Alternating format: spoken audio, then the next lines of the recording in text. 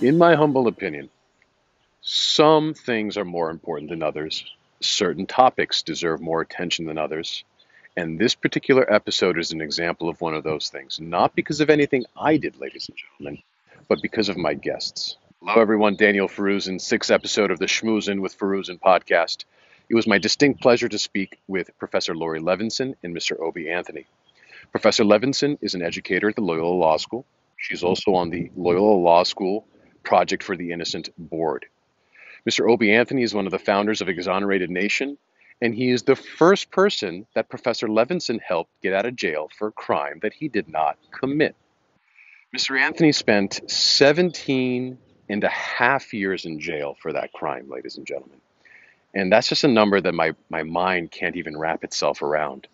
So we wanted to have them come on and discuss not just it's terrible to be locked up for a crime you didn't commit. No, we all know that. We wanted to see the emotions.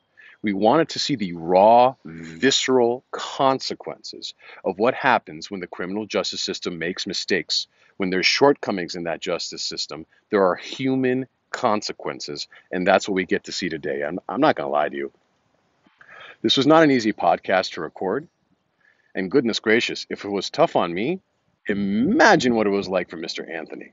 And yet he answered the questions. He showed the reality. He didn't hide. And I think there's a lot of value in that. It provides a lot of people a perspective that we would not otherwise have. Do me a favor, guys, before we start. If this information is valuable to you, please like, subscribe, comment below. Push this thing as high up in YouTube's algorithm as you can so we can get as many eyeballs on this episode as possible. Thanks, guys. Hello and welcome to the sixth episode of the Schmoozin with Forouzan podcast. I am so excited to be here. As always, your host, Daniel Forouzan. My friends and everyone who's tuning in, some days, in my opinion, are more important than others. And I'm very privileged here to have two people who are going to give us an insight that we otherwise would not have.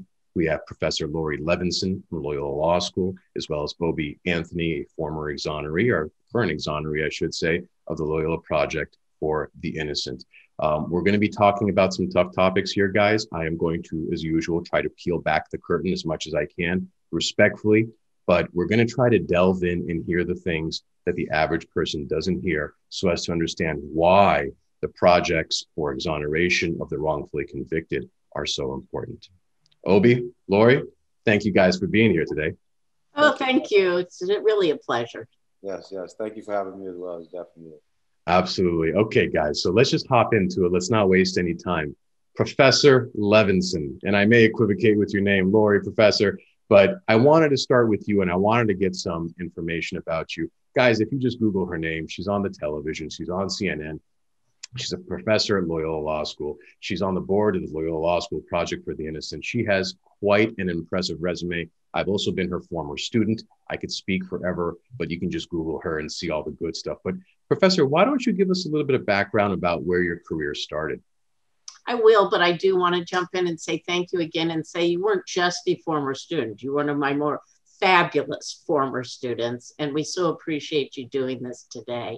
So it is odd, I think, for many people to think that Laurie Levenson is running an innocence project, given that my background is that I'm a former federal prosecutor. It was my job to bring cases against people. Most of those people ended up in prison. And after I had that stint for a decade as a federal prosecutor, I decided to teach full time. I love to teach. And as you might know, I love the law.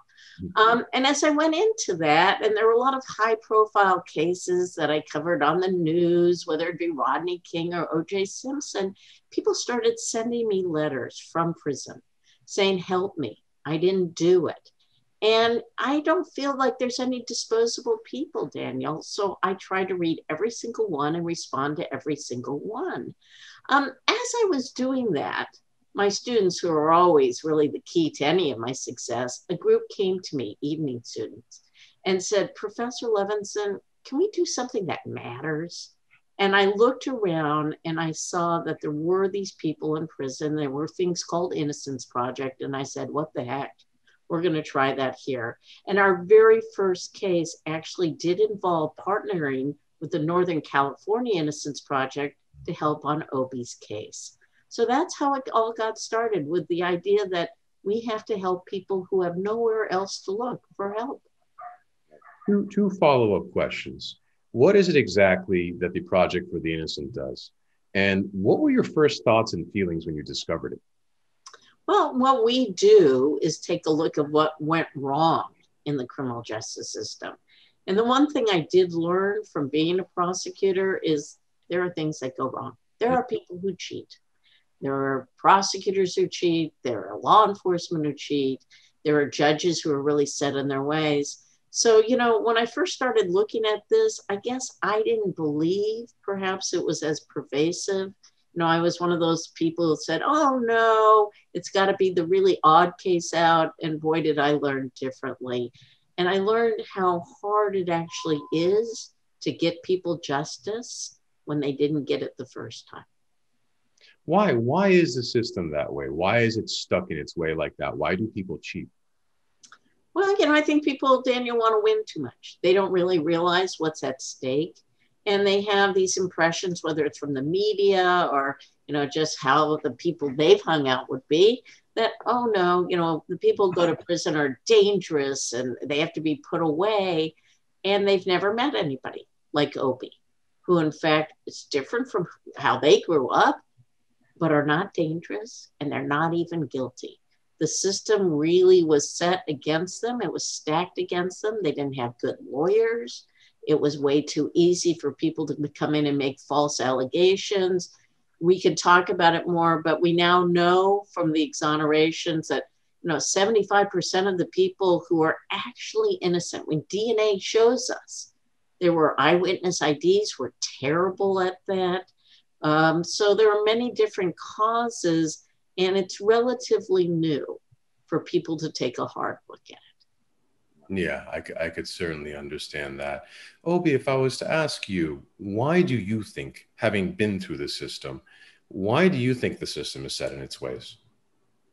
I mean, again, let me extend my appreciations for being on your show. I really appreciate this opportunity. And I think that, you know, the reason why the system is set in its ways is exactly what Ms. Levenson just stated. It is the, you know, it's the system has stepped back from the presumption of innocence and has moved towards the assumption of winning. And so you now have defense attorneys who, you know, they claim a win by accepting a deal.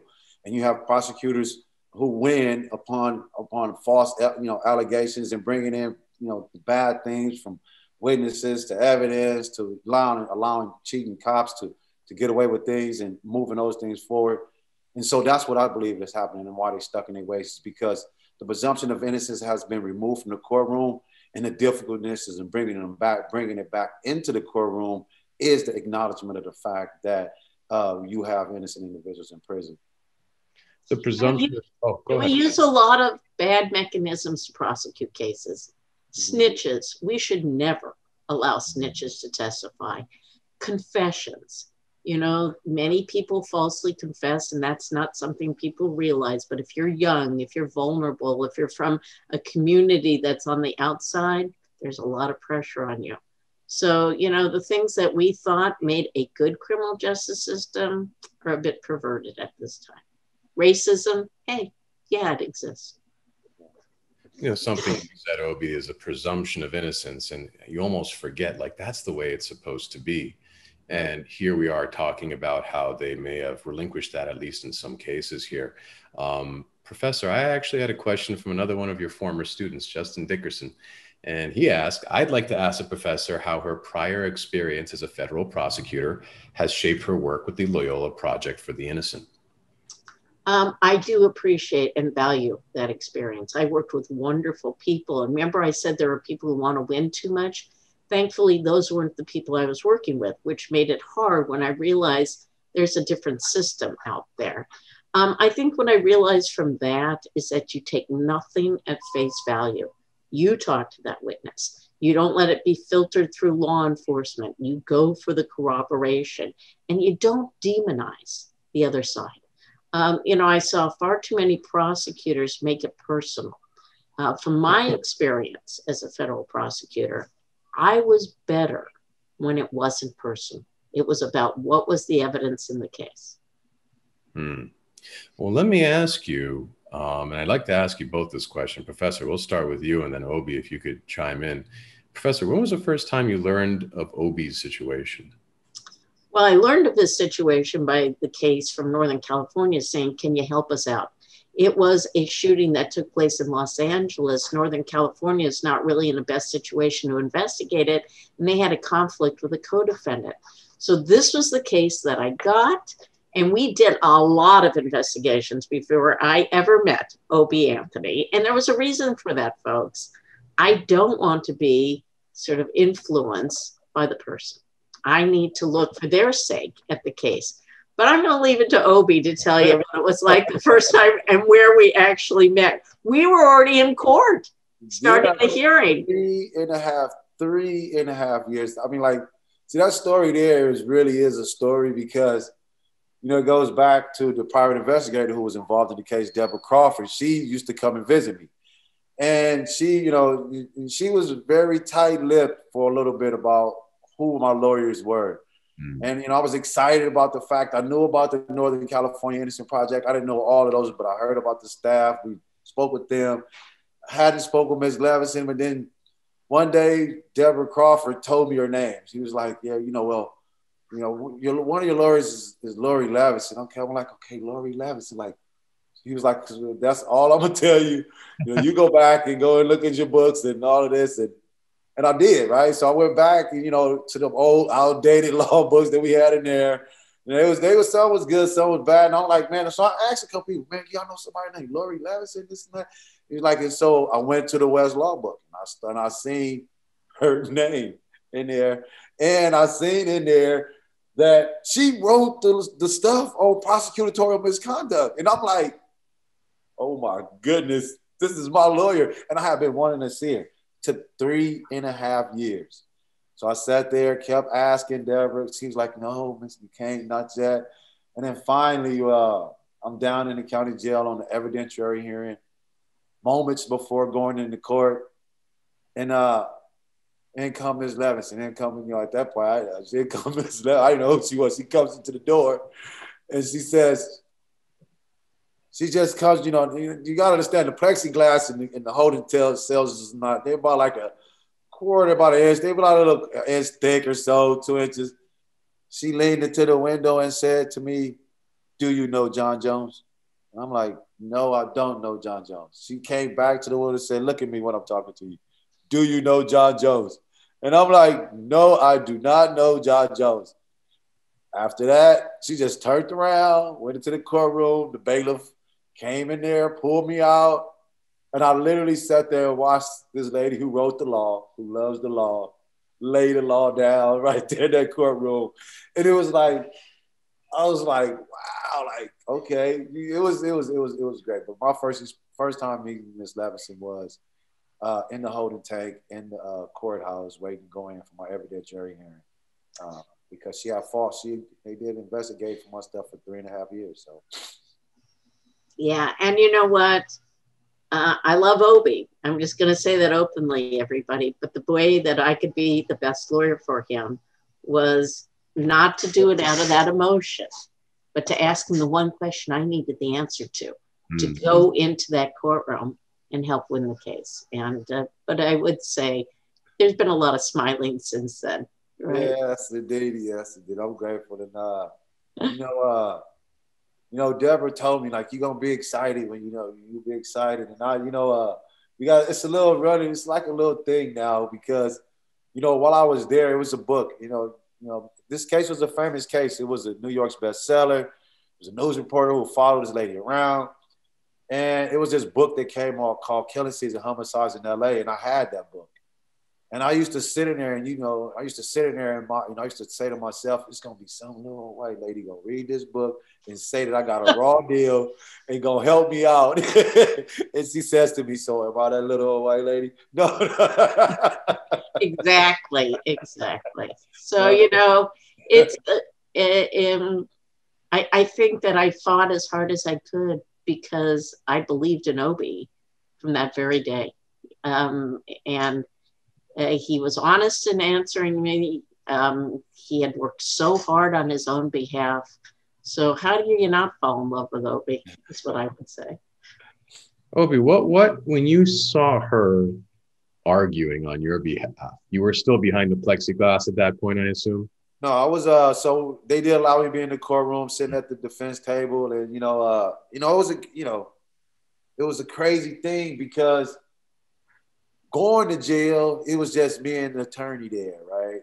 My defense attorney. But then during the process of my exoneration, I'm sitting at the table with like all of the awesome stars you could possibly have to fight for you. And then I had the star that burst all of the stars up there, and Laurie Levenson, giving her, attack on this guy John Jones, and and and making a mess of I don't like to call Scott that, but making him the district attorney in that situation, kind of go get things figured out.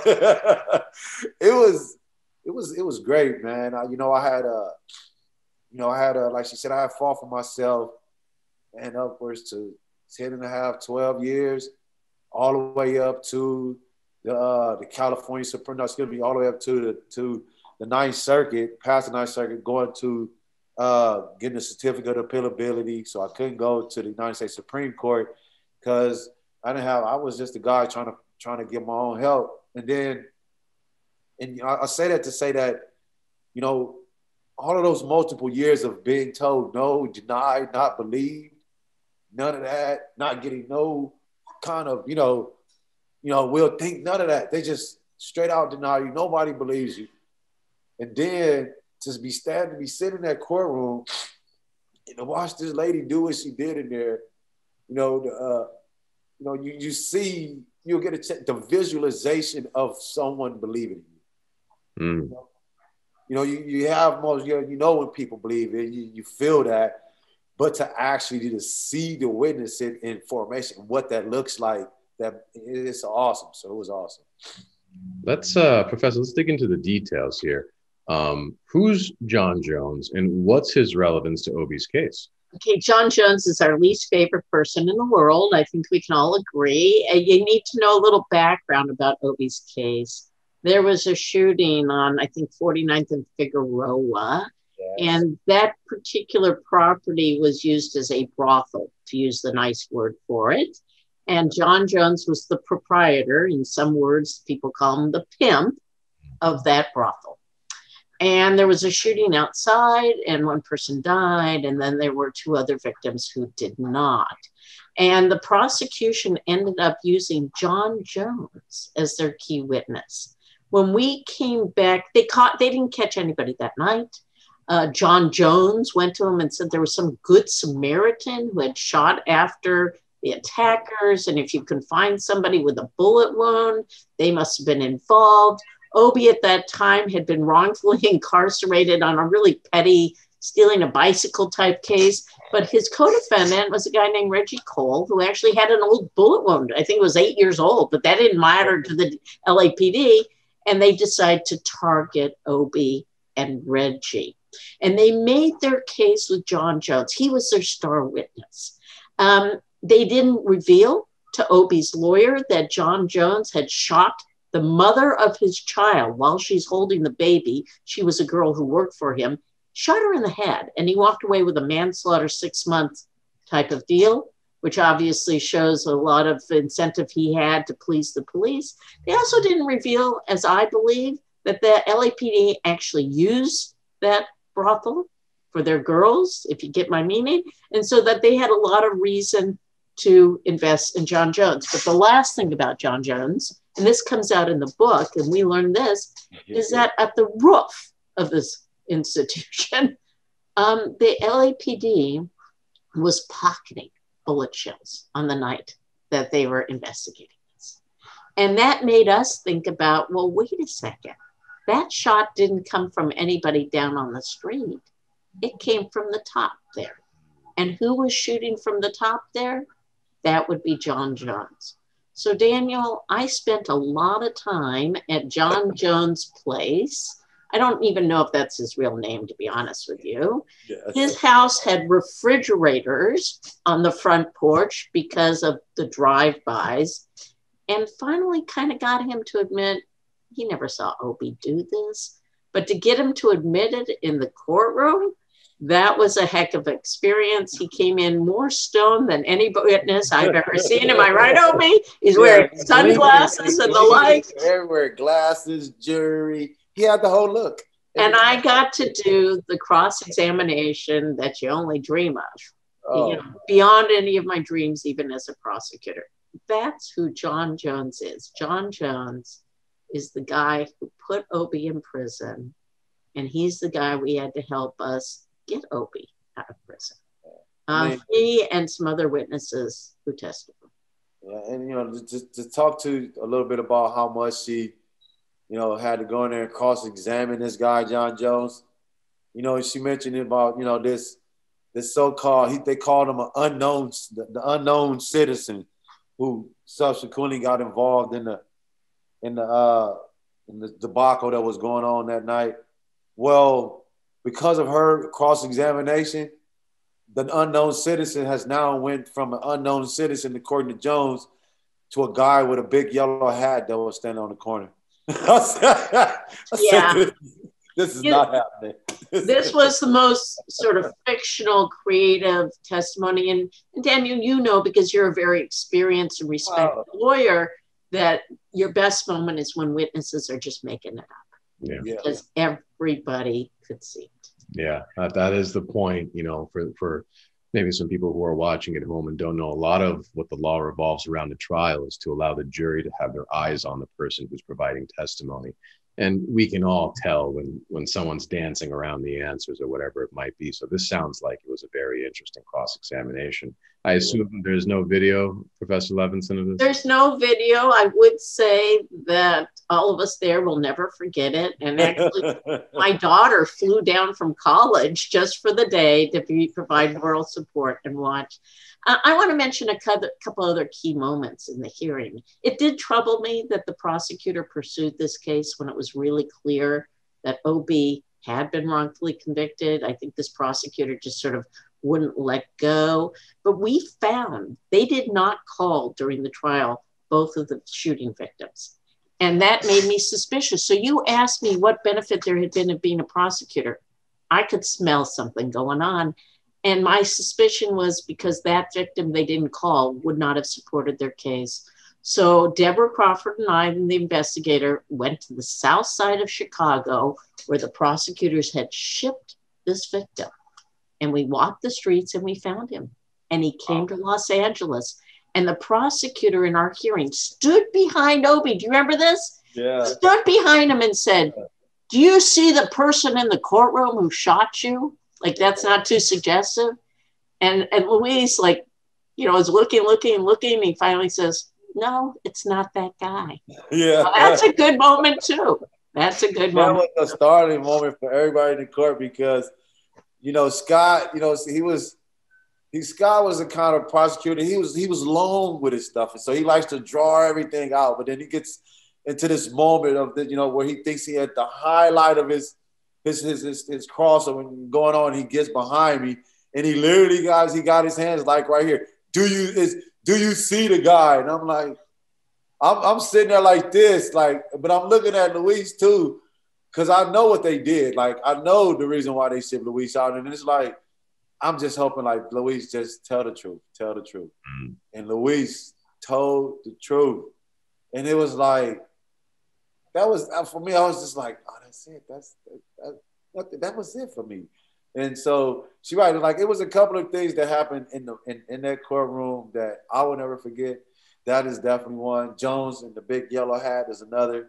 And, it's amazing,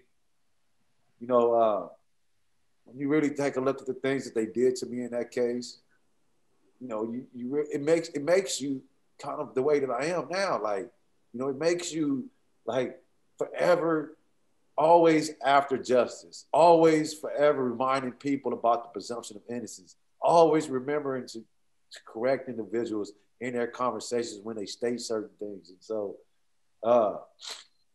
I'm always in the hands of LPI and specifically Laurie Levenson. I wish I could have been a student in their class. to be able to enjoy all of the things that she taught and the ways that she were, to spend those multiple years with her in that kind of capacity. But I've been having, she's been in my life now for 10 years, and I've been enjoying every bit of it, I'll tell you. So. I can tell you. Oh, Professor, please go ahead. I was going to say I'm the lucky one. And I also want to give a great deal of credit to the Northern California lawyers, Linda Starr, Paige Ganab. When you have a phenomenal team, Adam Grant was with us, and you believe, and you have someone as righteous as Obie, who has gone through so much, and I know you're going to ask him about it, then you don't dare lose. You just don't dare lose, Daniel. Interesting. You guys are saying some things that are going to stick with me. Quite a few things. You don't dare lose, and I can appreciate that. We're going to hop into the experience, Obie, in just a moment. But one of the things I want to be very clear here about, ladies and gentlemen, we're talking about the wrongfully convicted. And Professor, I'd like to just go over. So just so I understand, to put the gentleman in front of me in jail, they never interviewed the witnesses, excuse me, not the witnesses, but the victims of the shooting. And because of your experience as a federal prosecutor, that was a red flag for you. And when you finally got the victims, they couldn't point out that it was Obie. Is that correct? Well, I'll just put this nuance onto it. I think they did interview them. I think that they didn't pay attention to the one who didn't support their case. The other witness who testified wasn't able to identify Obie until I think it was the night before the hearing. And then he said he had a dream. So they influenced his identification and was able to make him a witness, but they weren't able to influence Luis, so they shipped him off. And the reason I could sort of spot that is because I had been a prosecutor, because I realized this doesn't add up. And something, people listening at home, I want you guys to be aware of. When the government comes in and is going to take away, let me just preface this. When I sue people, all I can do is get injunctions, take money. I'm a civil lawyer. Criminal is a different animal. This is where the government is coming in and saying, you no longer have access to your life. We are taking your liberty away. And in order for the government to do this, they have to prove with a very significant amount of evidence that you actually committed these crimes. So when there is stuff like the testimony from the actual witnesses is at best wishy-washy, that cuts into the government's argument. And as any citizen of the United States government, as any citizen of the state of California, we should be concerned about things like that, because that is our government, how our government is interacting with us. So this stuff is very important. By the way, everything. Daniel, you know me, I always interrupt, but I want to add one thing to what you're telling your viewers. You should also be concerned, because when you put the wrong person in prison, the real shooter's still out there, and they're still hurting people. Yeah. And John Jones shouldn't have been out there. And so that's really a point that we emphasized. And he was one of the government's witnesses.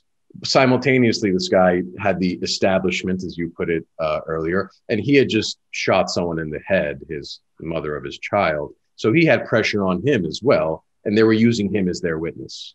Correct. Jones had a lengthy criminal history, dating back to the 60s, getting kicked up out of Illinois, having multiple. That's why Ms. Levenson stated that he had multiple identifications and social security numbers. And so no one actually knows whether or not if his name is actually John Jones or not. But the fact of the matter is that not only was he in jeopardy of being violated for all of those things there, but at the time, he was currently being charged with a pimping and pandering and is looking at mandatory state prison time up to 14 years in prison. And based on the fact that and the prosecutor withheld that they gave him a deal to testify against me based upon those things there. And so they had for me, long since they already knew who they was dealing with the moment the crime happened outside of the brothel, which they realized that they were utilizing. And they also understood that they had an individual there at that brothel that they can use for whatever reasons that they wanted to. And they did just that with John Jones. We're going to go as long as possible, Obie, as long as you can stay with us. We haven't even gotten to your experience yet, but I have a question. Professor, someone might be watching this and say, okay, well, they have the guy who's running the establishment and they have Obie. They have dirt on the guy who's running the establishment. Why do they need to leverage that to go after Obie? Do they trade in their case against the pimp, to go after Obie? Why victimize Obie in order to help this other guy? Why was that decision made? It's a really important question. I think I have two aspects to the answer. One is because if they got a benefit from that institution, they don't want to shut down their own brothel. The second is because I think too many law enforcement officers sort of look at kids like Obie, and he was young at the time, you know, and say, he's that type of kid, and he's a disposable person. Right. It horrifies me that, you know, Obie doesn't come from the family that looks like Leave It to Beaver, you know, on television or anything. He's a kid who grew up more on the streets of LA, and he can share that with you. And I think for the cops, they just labeled him. They marked him. What's wrong with getting rid of another Obie? If he didn't do this, he's going to do something in the future. It's that horrifying aspect of how we sort of brand and marginalize people and take their lives away. Yeah. Thank you for saying that, Ms. Levenson, because, when I hear that question and when I think about that, the first thing that comes to my mind is the fact that, not just because the sort of the marginalization of the community in which I grew up in, and again, like, and even the fact what she said about no one being disposable, but it's the fact you have to remember in 1994 that they had just passed laws and called us all predators anyway. And it made it so easy for them to do the things that they did because they had the law behind them. To come into the communities, to go at any, meeny, miny, mo. That, I can do this to this person and the nail on the head in respect to the brothel is concerned. But because they know if Jones got pressured and felt too pressured, then he would then spill the beans about the utilization of that brothel. Mm-hmm. And they definitely couldn't put themselves in that type of situation. Well, this is the part that we've already gone over half an hour. And we're just getting to the part that I wanted to spend the most time on. I think it's simultaneously the most important and the most delicate and the most difficult portion. And Obie, I wanted to chat with you, and I wanted to break down your experience in 3 different ways. And we're going to start before, during, and after. And I would like to start with the before. I cannot imagine what it must be like to be sitting in a courtroom, knowing you didn't commit a crime, and watching these people take away your liberty. And since I don't know, I wanted to open that question to you, and not just, oh, it was terrible, it was bad. I mean, what did it feel like? What emotions, what thoughts? I mean, like, the emotions that I felt was a sinking emotion, right? So it's just like, I don't know if anybody, you experience going off the roller coaster, that drop of your stomach, that sinking feeling, and it goes deeper than that, because it's like your spirit just sinks within you because you feel so encapsulated by what's going on around you. You can't break anything. You can't stop it. So it's like, it's a torturous thing, specifically, when, you got the jury coming back in, and you already, you've been through this trial process. We're hoping in your mind that, the jury see through the bull stuff, but then ultimately when they don't, and the guilty and that gavel went down for me, I was just like, my mother passed away earlier that year in 1994. And it was just like, I was already in a lost place, right? So, but then, I get found guilty for something I didn't do. And it was just like, it was over. It was over. I literally told people it was over. I attempted suicide. I had told the girl that I was messing with, look, don't ever try to, don't do this and don't do that. I counted myself out because I had no help doing that process. And I realized that in there, how I'm gonna get some help in there. Who's gonna listen to me in there? Who's gonna help me in there? Who's gonna do anything? So, that's that day. All of that it was just right there. So it was like And it was second, watching your whole thing just go right before you. You just watch it in slow motion. And then you get pushed into the back into a cell. And then you don't, mentally, I can't say you recover from that. You know what I mean? Because, you get stuck in this kind of place. Like, not like, it's like a time warp type thing. You know what I mean? Like, it's everything stops for you that time. Like, 19, that was it for me. Like, and after that, it was just a wash. Everything was a wash. And so it's like being, I forget that word that, when you stuck between heaven and hell, when you stuck in, you stuck in this place of purgatory, you can't do nothing. Or it's like when you end up, you having a bad dream and you wake up and you can't move. And you up though, and it's just you stuck and your body still froze. That's what it's like. And it's like you can't nothing you can do. It's nothing you can do, man. It was horrific. I tell you, I can't. When you talk about, not to put it lightly, I can't even think about no light way to think about the air being sapped out of your body, and as you're watching it and you're feeling it happening, there's nothing, you have no control of the situation. Let me, if I may, sir, and you let me know if we're going too far, and that's fine. But let me peel back, because I want people listening to feel it. I don't want them to just hear it. I want them to feel it. When that gavel came down, I can only imagine the darkest of dark thoughts. Could you tell us a little bit? And you mentioned a sense of being suicidal, which is something that would have crossed my mind as I was thinking about this. Can you tell us about that? I mean, so for me, like I said, when that gavel went down, the first thing went to my mind was that I didn't do it. That's the only thing just kept, I didn't do it. My co-defendant was right there. He couldn't, and we cuffed up, so you can't do nothing. You just stuck there. But it was just like, I'm just so raged because I couldn't believe that they found me guilty for this stuff. And then it's just like, I don't know, man. It's like, again, you can't, it's been tied up and can't do nothing. And it's like, I'm losing my life. And I cannot, there's no way the best way I would describe that gavel going down, it's like the little thing to chop off your head. And it's how you're facing it and watching it coming down. It's like that. It's like watching a guillotine before it actually hits your head. And it's like, the whole time, he's saying this stuff, and it's like it's going down, and you could tell him to stop, but it ain't for to stop nothing. Like, I didn't do it. That don't matter. Nothing matters no more.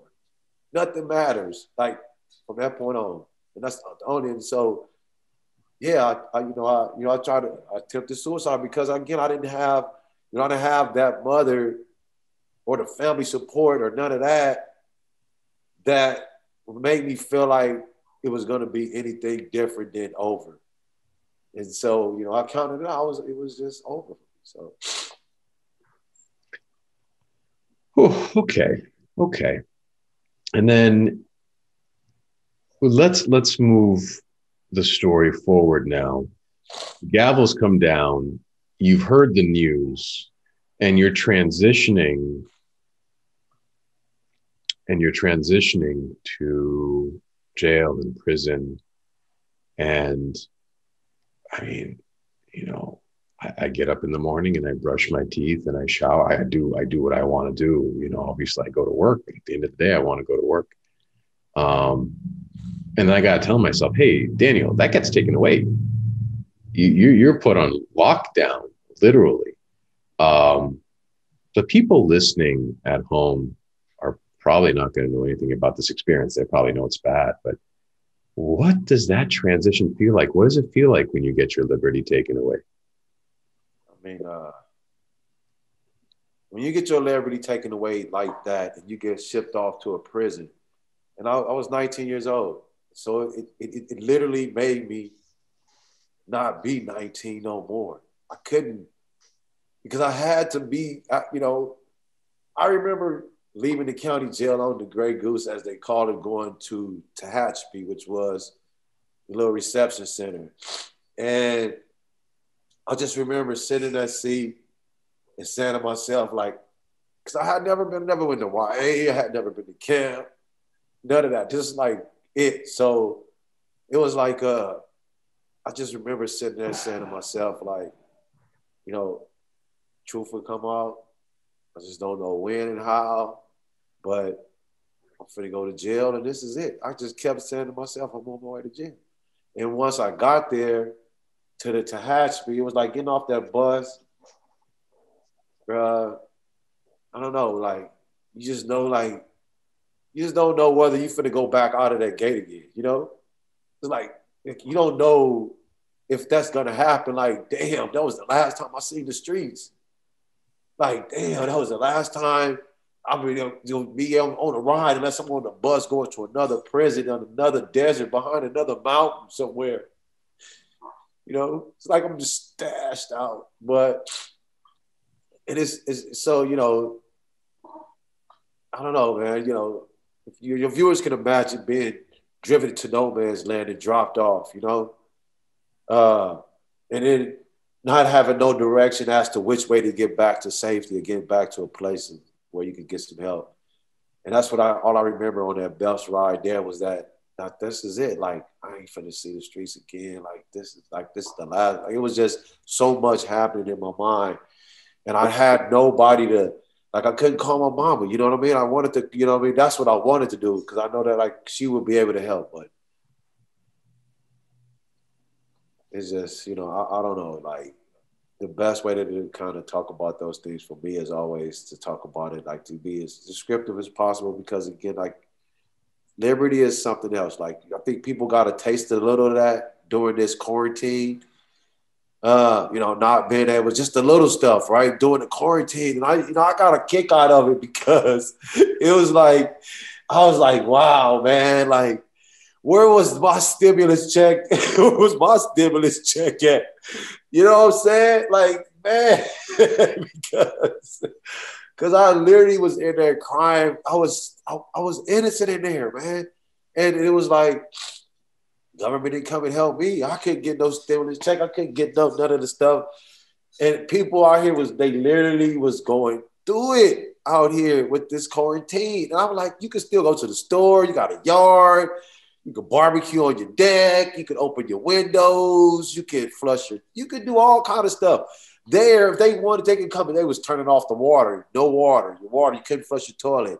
Wasn't going outside to see. Wasn't like, so, you know what I mean? So it makes me make light of the quarantine now. Like, you know, hey, look, man, like, y'all, you know, definitely you never been to jail. And I don't want you to go. But that's just a taste of liberty being taken away from you when you don't got the freedom to go out to the movies like you wanted to. And if you feel like, you know, that's part of your liberties being taken away, then, you know, you definitely don't want to be in a box like that because, you know, you have none of those things to even wish you could have, you know, that was there. Like, so I don't know.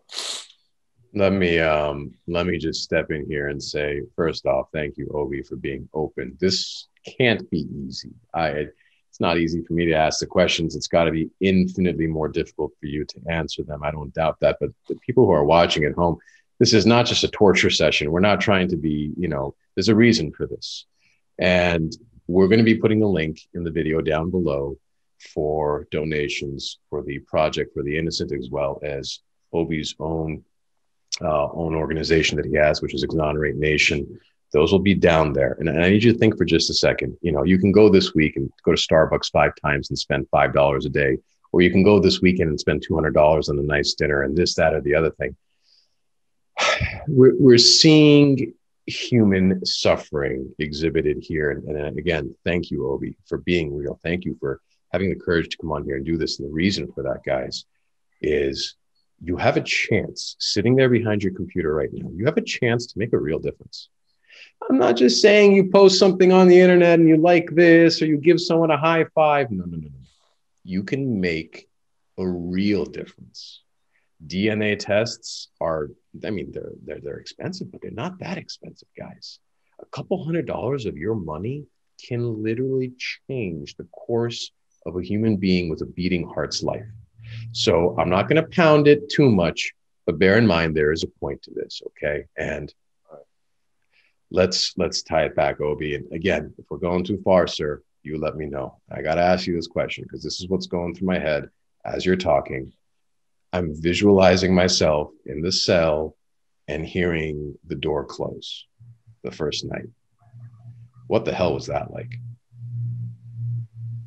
I mean, only thing, what that was like. I just turned back around and stood at the door. Got this little window, it's this little window about like this big, and I looked up at the guy who was in there. I introduced myself, and I just stood at the door because it was like, you have to now figure out who. You can't see who's behind the doors. You only hear voices, and so it's just like you just got dropped in the lion's den. It was just that scary, bro. Like you just got, and the doors are coming open. You know that the doors are going to come open. You don't know what's coming out of those doors. You don't know who's in. You don't know none of that stuff. And it was just like, hey, you got two choices in this situation. You're gonna ball up and get up under the bed, or you're gonna stand up and get on your feet. And that meant for me in my mind was that I told myself this too. I got to get out of here the same way I came into jail. I've never been shot. I've never been stabbed. Never had none of those bad things happen. And I didn't want none of that stuff to happen to me in there. And that's what that was. When the door closed, it was then the mind immediately went to figuring out how I'm going to keep myself safe. That is interesting to me. Not to objectify the horrible situation you were in, but to have that conversation. So the moment the jail cell closed, you actually began strategizing for your safety. Is that the correct interpretation? Yes.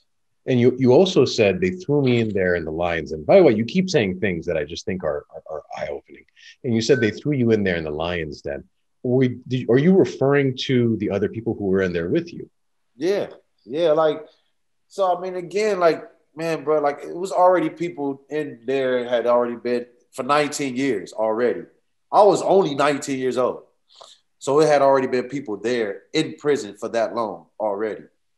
And you had already had other things. I mean, like, I'm coming from the county jail, so it's already violence going on in prison, gang violence, all kind of prison violence, everything. And from all of the stories and things that you've seen and how, you before even being in that place or from TV and everywhere else. So your imagination is already running wild in your head. And you don't know who's there or who's around you or none of that. And so, yes, the first thing went through my mind is safety, how I'm going to be safe. Because, again, like you just don't know what's behind or who's behind those doors. Is it going to be, are you in a building with a control guy in a building who wants to have control of the whole building and is running the building like this? Because you come in the middle of the night and they put you in a cell and then you get out and go out in the morning and now you see everybody. And now it's like, okay. And so you just don't know who's on the other side of the door, whether you have an immediate danger or whether it's going to be a prolonged one that is just there around you.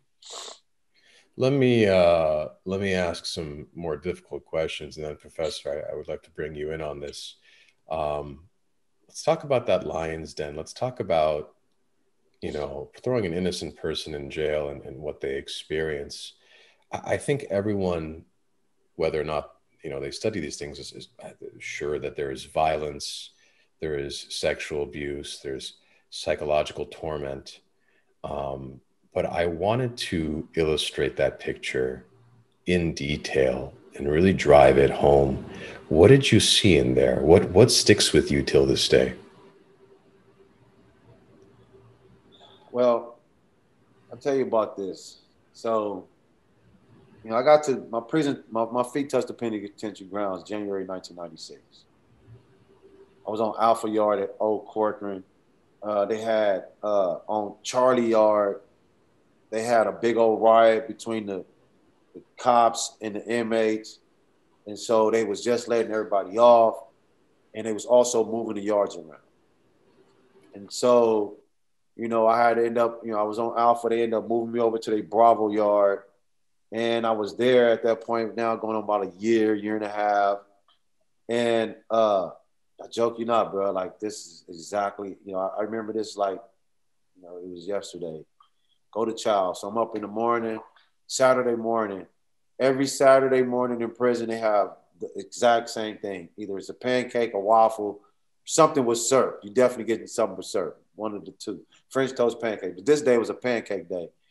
And I'm in line. It's a guy in front of me, walking with my guy behind me. We going through the chow line. You got to take your tray off of the line. So it's not like you can say, I want this, I want that. You take what's on the plate, right? And so the guy, it was, he didn't want the pancake. He said it wasn't done. He was like, it's too light. I don't want that pancake. I don't want that. Let me get that other plate right there. And the guy he was talking to was a Hispanic guy. The guy who was getting the plate was a black guy. And the Hispanic guy said, look, man, I'm not cooking it. I'm just here serving the plates. So the black guy reached over and grabbed a whole other plate and just left off. Like, all right, I'm gone. So now, the line keeps moving. The Mexican guy leaves off from there, walks away from go talk to his friends. And I joke, I sat there at the table with the dudes I was with, and I told him, look, man, something's going to happen. Like that dude just sat there and just totally disrespected that guy in the line, just reached right over there. And December 1998, that afternoon, it was a full-blown riot on the yard. Full-blown riot between the Mexicans and the blacks. This Mexican guy got shot in the back by the guy in the tower because they got real bullets. They got it, and they shot the guy in the back with a M1, whatever assault rifle they have up there, and killed him. He wasn't even, he was right there. I was right there. Like the guy was literally trying to get away from all of the stuff that was happening, and the dude in the tower was shooting at was trying to shoot at this one group that was over there stabbing each other. And he was shooting at them and missed, shot that guy in the back. He falls out. That's, and again, I'm always saying to myself, like, that was not going to be me. Not going to be me. Like, it's not going to be me. I'm never going to be in that situation where, and so I always watched him. Every time something was happening on the yard, my first reaction was to look at the dude in the tower and find out where he pointing that gun at. Where is he pointing that gun? Which way is he pointing the gun? Because, and I didn't care, like, this stuff happening on the yard, like, but hey, where is the gun at?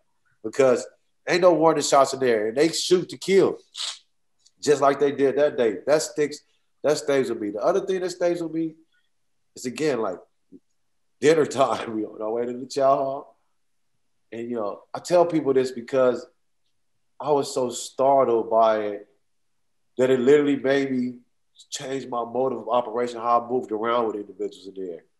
But it was this white guys, they was in front of us, and they was laughing and talking. And then they just start stabbing this one guy up, the one that was with him. Just literally just start stabbing him up. And I'm like, wow. And the dude in the tower is yelling to get down. All the commotion started happening. And the guy is trying to get away. And he's just yelling, hey, look, asking what this is all about. And I'm like, they was just laughing and joking with this dude. Like, so for me, it immediately put me on my worry about the dudes who I was walking around with. Like, can they be laughing and joking and want to stab me? Like, oh, heck no. Oh, I'm not. Oh, no. And so, again, that was a immediately change in my direction. Again, you have those moments in there because, you think just when you see it all, something else happens. And it makes you kind of have to scrap that and have to go into another direction because, I couldn't fathom we're these dudes, I'm thinking I'm cool and everything and all of this stuff. And then they just start stabbing me up. Because that's exactly what happened to that dude. And I could never forget that because, again, like it's literally like right in front of me. Like, we in line. We got to walk around to the building over to the chow hall. And, people be walking in the line and it just was right there like that. And so, I can never forget none of that stuff. It's like, people there used to, they used to always just tell me, hey, look, you tell me like everything ain't that funny or, y'all can't make a joke about everything and this and that. And I was always the guy that wanted to kind of distract you off of the angriness that you may be on with laughter. try to make a light out of it. Because again, I was so concerned about my safety. I don't want to get hurt in here. And so I always try to throw people off like that and try to keep myself out of the way. You know, it don't work sometimes, but it didn't work all of the time. You know, I got into a real bad fight in there where I had to spend like 11 months in the hole because of it. You know what I mean? And so, you know, it's not no fun thing to be kind of, you know, pondered upon, not only by the inmates, but also by the correctional officers during the time of the breakup. Because, you know, what a lot of people don't know is this, that it's racism everywhere. No, I don't care what nobody, you know, they just everywhere. And I can show you the way that they do it there is this. And it's not something that I think that is an intentional thing like some of the time, but just a kind of that's what it is thing. And so when you have two different groups that are fighting, a Mexican and a black guy, and because the institutions are, you know, the minorities that work in the institutions are very low. So you may have, you know, maybe 2 or 3 black correction officers on the yard where the rest of them are Mexicans and whites. And so when they come into breaking up the fights, it's mostly Mexicans and whites. And so the black guy get punted upon and the other guy get pulled away. And vice versa when it's a Mexican and a white. And so, you know, are they doing that purposefully? I don't, you know, you have to wonder because it happened that much. And so, you know, like I said, when I had experienced that personally. Again, when I got into that fight out on the yard. And so, you know, I don't think a lot of people realize and understand that even happens in there like that, where you have to defend yourself from all of that kind of stuff.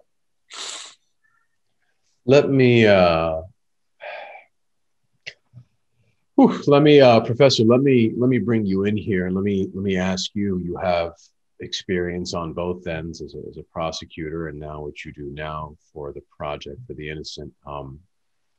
What do you hear in terms of sexual abuse? What do you hear in terms of psychological abuse and violence? What is it that people who are listening to this don't know? Everyone knows bad things happen, but what are the stories that we don't know? Let me first ask, Obie, you okay? Yes, I'm okay. I mean, again, you know, this is the traumatic stress. Okay. It happens, everybody. And a lot of it just doesn't get talked about at all because it doesn't get better when people complain. In fact, it gets worse for them. And so it really takes a remarkable person, a remarkable situation to get, you know, the administration and then people outside the prison to pay attention. We are far too complicit with it. I actually prosecuted prison violence when I was a federal prosecutor. The victims generally don't want to testify, so that's very difficult. The guards themselves don't want to be blamed. So we don't have much transparency and we don't care because, again, we treat people as disposable. I get physically ill when I hear people, and you do hear them say, well, they got themselves into this situation. You know, if you did the crime, you have to do the time. And I said to them, they're not sentenced to being sexually abused. They're not sentenced to being stabbed and shanked. Right. They're sentenced even if they did it. Right. This is not the punishment. Right. So I think that in our society, we have to stop thinking about it that way, that you're going somewhere else, that we don't have to see what's going on. We don't have to pay attention. In my mind, we should judge our civilization by how we treat people who have no power to protect themselves. And I feel strongly about that, Daniel.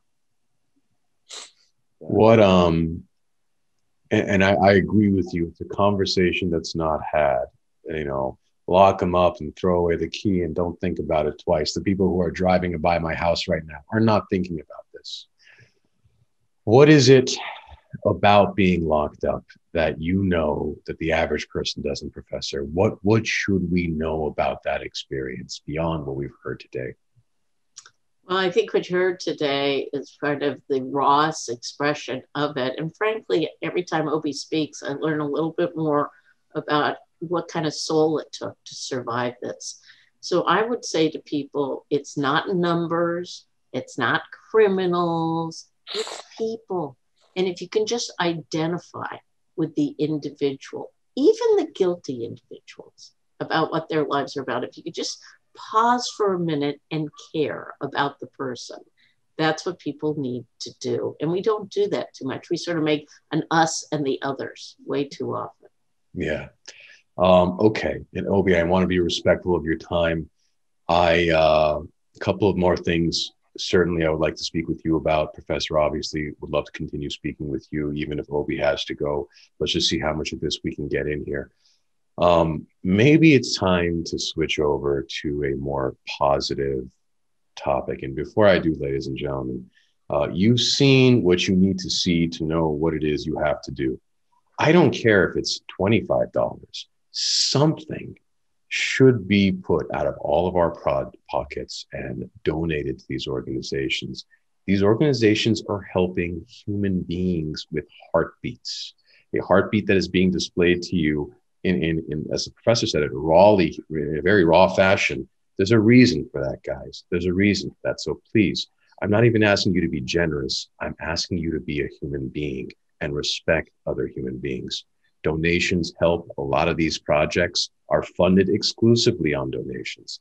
So they need you. Obie, Professor Levenson, they need you. And I think, as citizens of this society, we all have a duty there. But okay, let's talk about hope. Let's talk about, so Obie, what happens all of a sudden? I know we spoke about this earlier. You hear this woman, Laurie Levenson, is coming to help you. You barely see her. The first time you see her is behind plexiglass. She's grilling you on whether or not you knew John. Hey, stare at me in the eyes when you talk to me, okay? Right. Okay, we've heard the negative. You started seeing, and by the way, you were in jail for almost 20 years. Let's just be clear here. When you start seeing the wheels going in the positive, when you start saying, wait a minute, talk to me. What's going on there? Yeah, so what happened was I started giving stuff away. Wait a minute. I'm finna get, hey, you can get this, you can get that. Hey, I don't want that anymore. On the real, like, I joke you not, man. Like, when I knew that I was on my way back down to the evidentiary hearing, it was just like, man, when put it back up, like when I got the initial letter from the Northern California Innocent Project saying that they was going to accept the case. And then I got information saying that they was partnering with LPI, a project that was down in Los Angeles. That in itself, now again, that was at the beginning part of the 3.5 years. That in itself is just like, okay, wow, I got to get on my ball again, right? So now I got to go back into the library. I got to start looking at this, and I got to start. So it put this wheel of excitement back into you because hope was there, but they came and energized it. You know what I mean? They came and energized it, and kept it alive, and kept it up, and kept it going. So, what is? I mean, okay. What about when you found out that you were getting out of there? What is that? I can't even begin to imagine. Hey, look, man. So, I talk to the judge sometimes that was involved in the case of Judge Kevin Filer. And I tell him about how he had me sitting there in anxiousness and anticipation as he read through his summation. And I said to him, man, I was so anxious because he had said something early on during the beginning part of the summation that leaned towards that maybe he was going to let me go. And I was just like, just say it. Say it. It was like revving up. Like if you ever, I watch my little kid now, Ethan, and sometimes when he gets so excited, he just go like this. He squeeze it all in, and he like get all red and flushed and stuff. And that's what it was like. Like the moment when he said it, it's just like, yes. And it was all that excitement, but then it was just like a relief. Was just woofed up off of me, bro. Like I just knew that I'm going home. Like it was the most, only thing I can do is just look back at everybody. I looked over at them like, because we had a moment before that happened. We was, they all came down to the holding tank, and they all, all of them, Ms. Levenson, Paige, Linda, Adam, they all came into the tank, and they all said, but we don't know how this is gonna go. And I had to tell them, look, wait, hey, listen, it's going to go great. You guys did a fabulous job. Ain't nothing, there is no way possible for the judges not to see the truth of that. Like, I'm excited. So, and they was looking at me like, okay, oh yeah. And we all went out, man, and then it actually happened. And it was just like, I don't know, man. It's like, again, like, you know, I tell people now, it's like if you're a swimmer, you like the water, and you know, your first experience with the water may have not been that great. And if you can remember, if you ever had a drowning kind of situation where you thought you was drowning, like, oh, I ain't gonna make it. But then somebody pull you out, you were like, oh man, that's what it was like. They pulled me out. It was just like, thank you. Oh my goodness, I was just feeling so good. Well, what was the first night out like? I was in a bit of a panic. I'll tell you. I can't even lie. I was in a bit of a panic. I was in a rush to get away from that county jail. That's the first. Let's just get away. Because, you know, a lot of people don't know this. So I had I'll tell you this part, right? And this is an untold thing. So, and I don't, you know, put me in mystical, I don't know. But I had a dream way back when I had first got into jail of my sister, my older sister, Stephanie, coming to me with this little green piece of paper saying, hey, you getting out. Come on, let's go. And I remember in a dream that I turned around and I seen myself sleep on the ground. And I turned back to my sister and say, come on, let's just go. And so that day, when I walked out of the county jail, it was just, come on, let's go. Let's get away from this. Let's get away from here. And I was like, they kept telling me, we're in a Volvo. I could just remember saying, I don't even know what the Volvo looked like. Let's just take me to the car and let's just go. But yeah, man, I was in a bit of a panic, man. I was a little bit excited. I was more excited. I was excited. You know, and it was just like, I don't know, again, like getting out that water and land on that ground, bro. It's like land on that ground, you felt so safe. And, you know, I think that's what people kind of, you know, they're at their best when they feel safe. And that's what I felt like when I got away from there. I've had someone say to me as an exoneree, they said, look, you know, all of a sudden I was able to walk wherever I wanted. I was able to go and do things on my time. And what's that like? That transition back to that? It's crazy and difficult, because you wait you want that all of those years. For me, 17 and a half years, I wanted that, right? That freedom of being able to go here and there. And then for the first 2.5 years, I wouldn't go nowhere without Denise, without my fiance, my now wife. Like I literally had to have somebody by my side because each place that I went to, it was always like, I was in a panic. Like I was having panic attacks. And it was like, man, Denise like, it's the grocery store. She kept telling me it's the store or it's the market. Like she's telling me to calm down. Like, and she's like, when you give speaking engagements over here and there, it's crowds. I was like, yeah, I know, but the crowd is out there. I'm over here. I'm not moving around like in the mall, in the grocery store. Don't know where everybody is at. And it was like that for the first couple of years. And so, and you kind of find yourself fighting to get away from that kind of way of being. And that's where I'm at to this day. Like 10 years later, I still have those kind of, anxiety moments where, I'm always thinking somebody's following me. That never stops. So let me, and Obie, I know you got to go soon, so I'll try to be quick with it. I do want to talk about two things, and some of it is regarding the Loyola project for the innocent. And Obie, if you got to go, that's fine. I can save that to the end and just speak with the professor. But I wanted to talk with both of you about post-incarceration life, PTSD. You brought up the grocery store, and Professor, why don't I ask you, since you see some of this, I'm sure, as well. What is it? Is there scarring? What happens?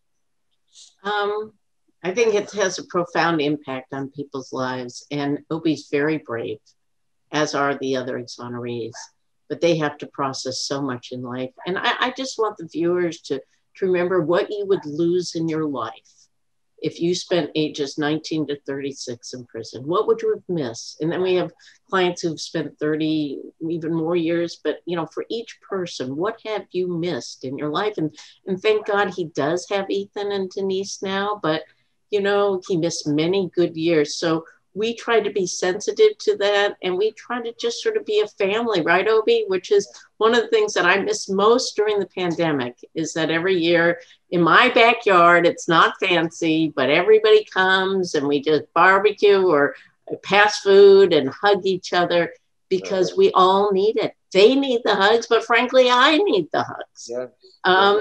And I'm grateful. That's what it's like, Daniel. It's like taking people and saying, you're safe. We will always be here for you. It's not like we did your case, check it off the list, you close the file. We never close the file. They're not files, they're people. And They're you know, not files. yeah, and you know, to add to that is this, is that, you know, sometimes I tell people this, I was like, can you imagine, you know, for me, I grew up in the prison for 17 years and half of my life, where it was just, I was nothing but male. It was just testosterone every 24 hours a day, 7 days a week, 365 days a year. It's there. And so you don't get out of that conversation, that male to male conversation. And it's about a lot of controlling and dominance and positioning and all of those things there. It happens between, you know, alphas and males, period. And to have that process for 17 years on a constant basis, and then to come home, the most difficult part is to having that man to woman conversation, where you find those, where you understand where compromise, put it that way. You understand the compromise where, you know, where it's a give and take in the conversation. But, you know, when you grow up in a place, and I was young, and so I learned how to not do that, right? It was the opposite in there. And now here I have to kind of learn to be in that space again. In other words, to have a feasible and kind of all right thing with me and my wife, even to this very day. And then with a lot of people, because they all say the same thing, like, you know, Obie, you talk with this control, with this, and I'm like, I don't know what to tell you. This is how I talk. Like it. So, and it's not like, and I tell them I didn't come from a place where I had an opportunity to sugarcoat things or to get into that kind of thing. It had to be either black or white. There is no in between. And so, and I literally come from a place like that, and then to come out here where I'm in the midst of the rainbow again. And I have to be able to kind of be in those kind of different places. And that's the most challenging thing from being in that place there. Now, I strengthen myself. In other words, you know, listening to some of the elders that was there with little sayings to kind of hold on to during the process of there while things are happening, because, you know, prison is a place where, you know, it's just not you in jail. It's more than that. It's way more than that. And no one out here, whatever, you know, as long as you never go in there and experience it, you would never, and I pray that they don't, you never have to worry about that. But, you know, you can't be tormented, humiliated, and put all of these things for so many years. And then all of a sudden, like, okay, I'm out. Like, I don't have that on me. Like, it's there, you know?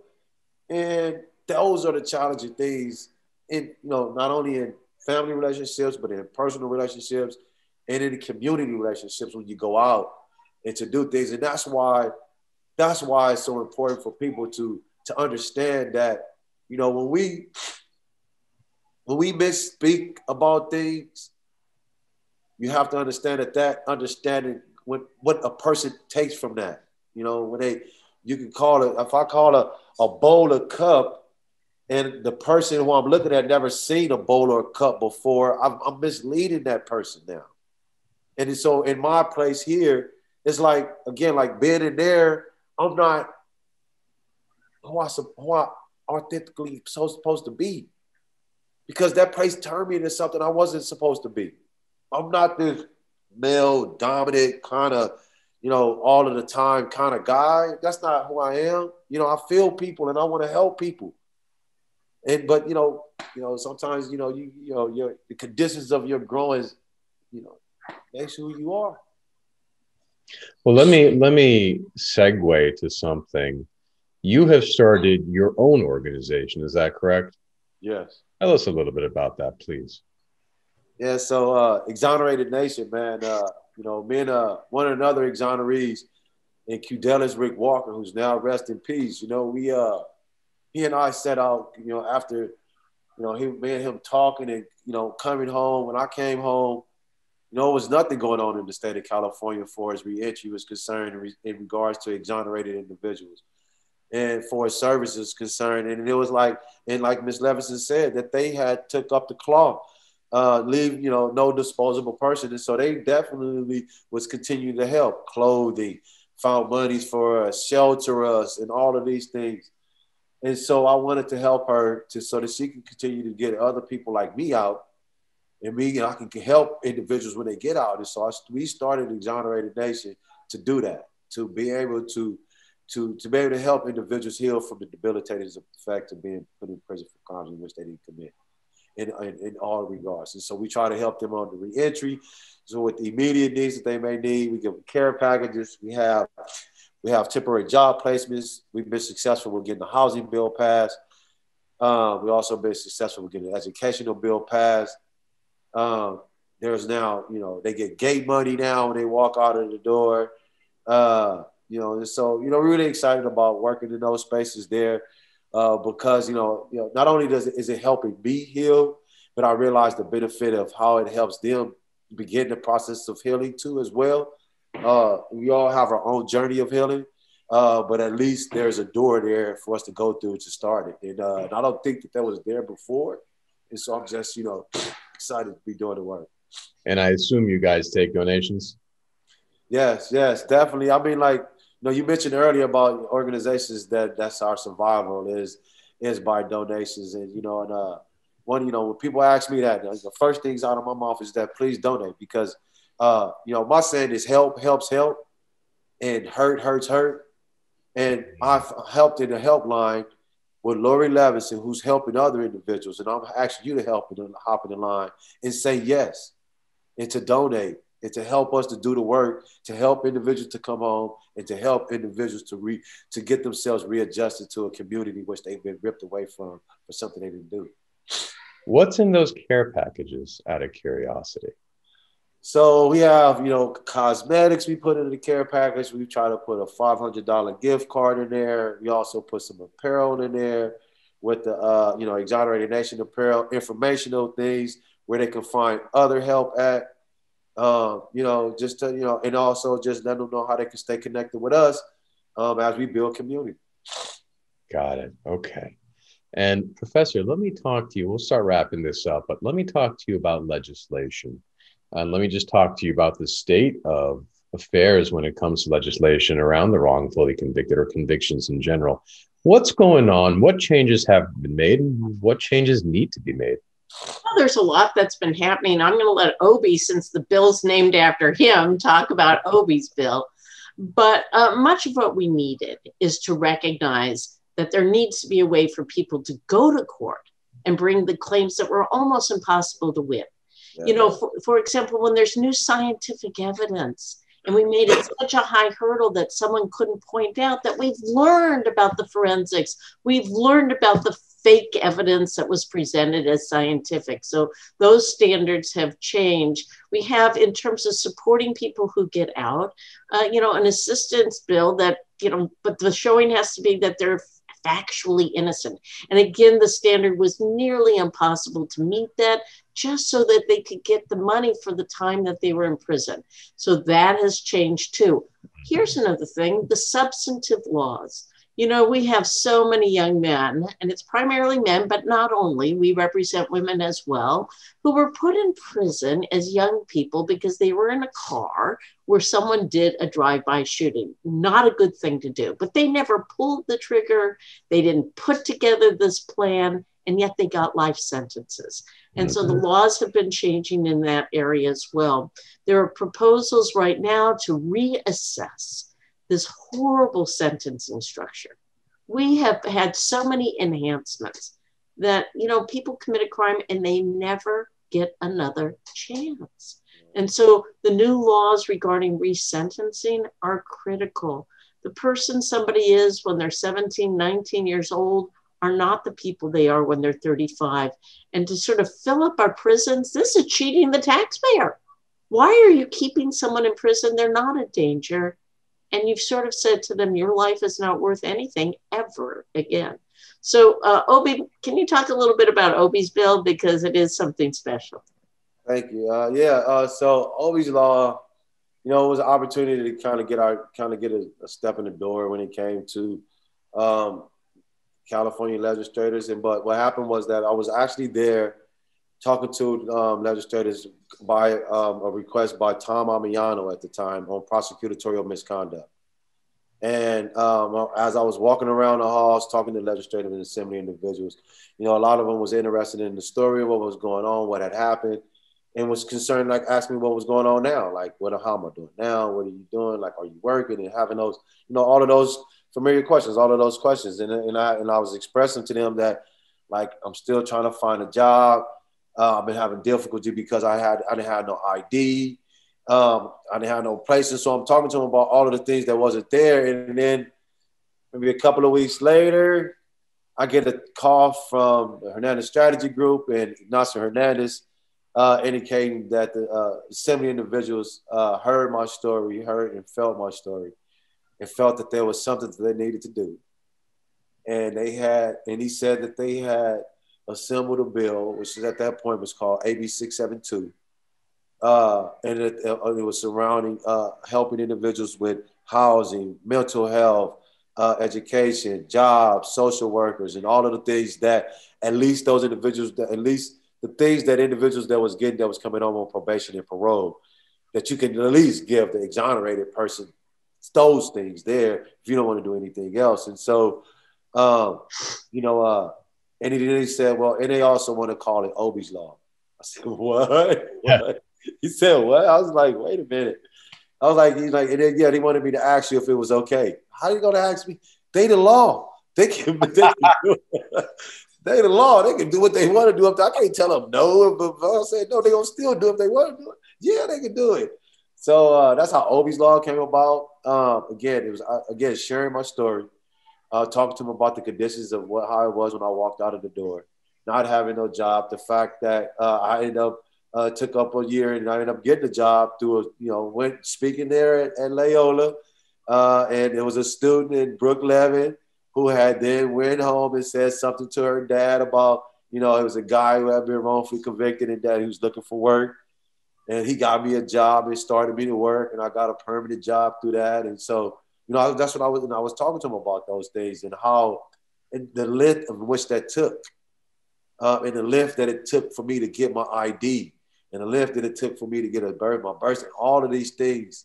And so AB 672 came about, and Obie's law came into effect. And I'm, really, I'm grateful because it was an opportunity, like I said, for us to go back to talk about the legislative things that needs to happen, or other conversations surrounding, when we walk out of the door, gate money, medical, looking at having, Cal Fresh, at least, they need food. What about food when we walk out of the door? Money when we walk out of the door. It takes up to this much time here before an individual could anything. And so, I was grateful that those things that they moved and acted on that, and put those things in implementation in the state of California. So.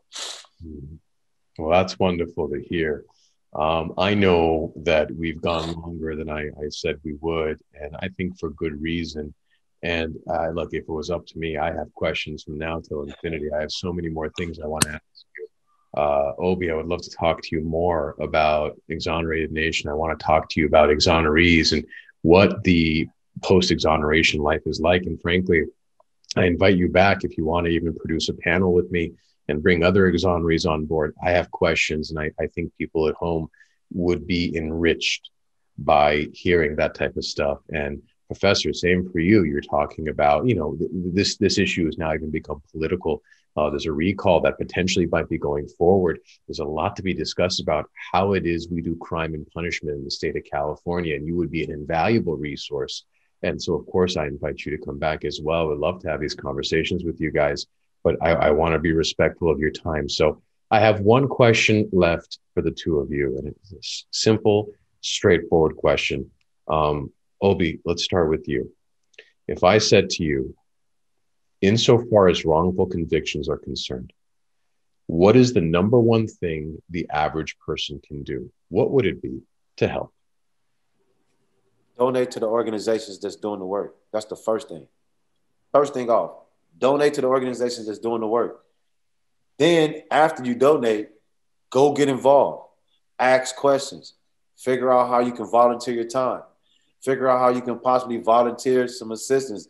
Because it's what Ms. Levenson said early on in respect to helping those individuals that are more less fortunate, and also that needs the help, fighting for those individuals who can't fight for themselves. And that helps to do that. Professor, what about you? What would you say? As always, Obie's right. Be an angel and help us find other angels. It is true, Daniel, as you said, any amount helps, because just showing that support, you'll be part of the family. And then you might know people who really can help us do this. We started this project. My husband still doesn't know that I wrote a check from our personal account. And we apply for grants everywhere we can, but it really, the heart and soul are people from the community, people who meet, Obie or others and say, I want a better system. It makes me crazy when I hear people say, well, it's just the system. No, it's not. There is no quote system. There are people, and you can help make those people's lives better. So, I'm a little shy about making pitches, but I'm going to make it because it matters so much. We cannot do this work without financial support. We need to pay for experts. We need to do investigations. We need to go to court. My staff already, frankly, gets paid so little that I'm afraid I'll be arrested for paying below minimum wage sometimes. They do it, and they live a very modest life because they believe in the work. So they're making the ultimate sacrifice, but I need to help them be able to help others. So yes, that matters. And volunteering as well, to the extent that you're out there and you're a lawyer and you realize, I just don't want to do one more boring case. I can promise you the cases you do for us, not boring, not boring in the least. Well, I'll say this. I'm not shy about making the pitch, and here's how I would phrase it. You could literally have the most unproductive day of your life. I don't care if you've laid in bed all day, but if in that day you make a donation to this organization, people will run with that money, and they're not doing small things. They're doing big things. They're doing big things for people who have the same nervous system that you and I have, who suffer just like you and I suffer. Don't pretend these people don't exist. Don't pretend the wrongfully convicted don't exist. They're there. Someone is in jail right now who should not be. How would you feel if that was you? And when you put it in that context, ladies and gentlemen, donations are not that hard. And look, whatever you can do to help, whoever you can get involved, just like the professor said, we're going to put all the links down below on this. And this is the point at which I don't know how to say thank you, Obie. I don't know. I don't have for a guy who has a lot of words, I don't have the words. Thank you, Daniel. Thank you. I know this wasn't easy, my friend. I know this wasn't easy. I share the company with Miss Levenson. She's like my calmer. You got your yin and your yang, and you keep each other balanced, and that's what it is. And so I love to do these things, and I'm always the one. I understand the difference between use and misuse, and I ask to be used because I want to be in the helpline. And so thank you for calling me up on the show, and I definitely appreciate the offer to come back, and I look forward to being able to do so. I think this is a wonderful experience. I appreciate you. And Daniel, I don't know if you know the legal term being a mensch, but Obie Anthony is, as are you. It takes a lot, and I try hard, frankly, not to put Obie through this, but I knew your heart, Daniel, was in the right place. And I thank you, Obie, for taking time from putting Ethan to bed tonight, and having dinner with Denise Yeah. and reliving this to let everybody else know, come on, folks, step up, make the world better. It is not an isolated case. You didn't ask me, Daniel, how many people are in prison who are innocent, but our current estimate is about 5%, which means about 100,000 people serving possible life sentences, most of them the most serious crimes, are waiting for our help. And, you know, I'm doing it as fast as I can. I can't do it alone. Right. All right, guys. Thank you, Daniel. Intense episode. You're both welcome back. Sincerely, Professor Levenson, Obie Anthony, guys, thank you so much. Everyone at home, let's scroll down, check out those links. I'll put everything you need to see down below. Thank you both again. And the people who are listening at home, thank you for listening as well.